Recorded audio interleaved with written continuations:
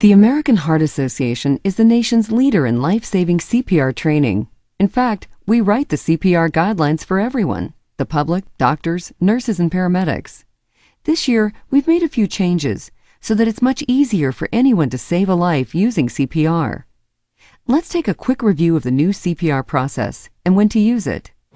When someone's heart stops beating, it's called cardiac arrest. CPR is needed right away when this happens. Cardiac arrest victims will die if they don't get help fast. When cardiac arrest strikes, the victim typically collapses, stops breathing, or stops breathing normally and can't respond. Sir. If the victim does not respond, and the victim is not breathing or not breathing normally, yell for someone to call 911 and have them get an AED. An AED is a portable electronic device that helps the heart return to its normal rhythm. If you're alone, call 911 and get the AED yourself. Then follow the AED's voice prompts.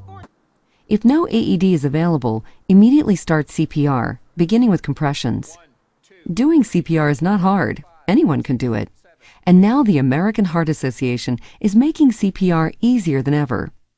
We used to tell people that the proper steps for CPR are airway, breathing, compressions, or ABC.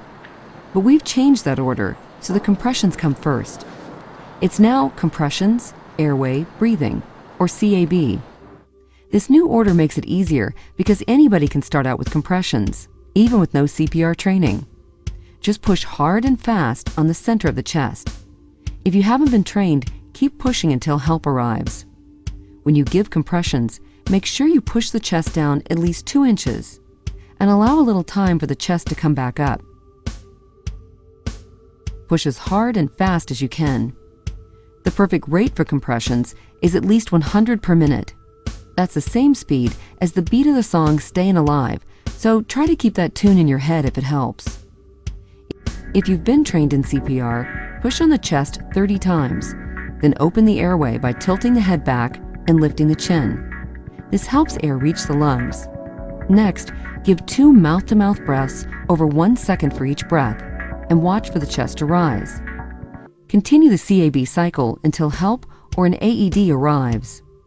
Use the same CAB cycle for adults, children, and infants. This is just a quick overview.